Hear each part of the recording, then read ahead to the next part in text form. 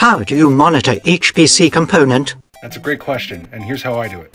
I use a software called HW Info. All you have to do is Google it. Once you open it up, you can see all this great info about your CPU, your motherboard, your GPU, but where you want to go is sensors. And in sensors, you can see different things like the temperatures of your CPU die, or the temperatures of your system overall, or your voltages and things like that. You can also record these things over a period of time in case you're benchmarking or something like that too.